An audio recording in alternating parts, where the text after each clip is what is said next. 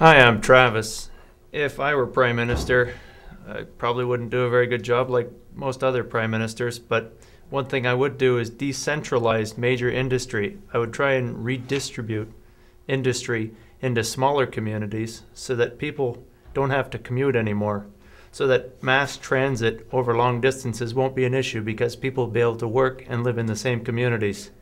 I believe that will reduce CO2 emissions. I believe it will bring healthy community lifestyles back to our towns. That's about it.